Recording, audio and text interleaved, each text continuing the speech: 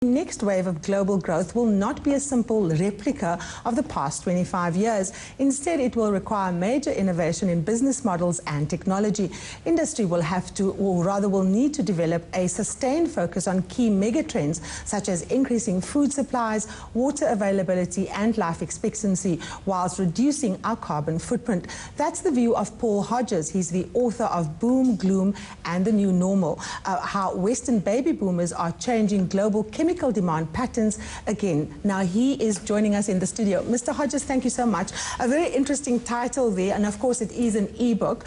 If the baby boomers are no longer the big drivers of growth, who are the next big drivers? The drivers of growth are going to be two sets of people now, of the work that we've done in our research. The first is going to be here in Africa and in the emerging economies, the people who have moved out of poverty for the first time. So instead of being below $2 a day, if you take Africa, for example, 600 million, still below $2 a day. There are 300 million, however, who now earn between $2 and $10 a day. So they've jumped into the market for the first time. They're a really big number, and the same is true across Asia. The other big one, which is also to be celebrated, is the new old in the Western world, this new generation, completely new, of people who are over 55 because of increased life expectancy. And so these two groups will be the focus of growth in the future, but it will be quite different from the last 25 years. How will it be different? Well, if you go back to 1983, you find that in 1983, the average baby boomer who was born between 1946 and 1970 in the West became 25 years old.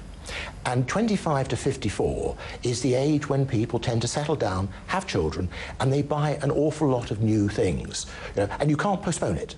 I remember when my wife came back from the doctor and she told me, "Darling, I'm pregnant." You don't sit around for a few months. You get going and you do things. Now, of course, all of that generation, the largest and wealthiest generation that we've ever seen, is now moving into 55. And that's the significance of the 1st of January next year. The average boomer will become 55. And there you go to replacement economy, where my wife this time says, "Oh, look, darling, I'd like a new sofa." And I say, "Well, maybe, darling, but maybe not." And in the end, she buys it, of course. But at the time, we have a debate because it's replacement. So we don't know much about the new old, 55 plus, because 100 years ago, they simply didn't exist anywhere in the world. This is a tremendous achievement, but what we do know is it's going to be lower growth, but also it takes growth in a different pattern. And therefore, if you like, what we're seeing is one of these major paradigm shifts. Something to be, I will happily trade off an extra 15 years of life if I've got, that to go forward to. Very interesting trends there. Mr. Hodges, thank you so much for your time. That was Paul Hodges, the author of Boom, Gloom and the New Normal, how Western baby boomers are changing global demand patterns.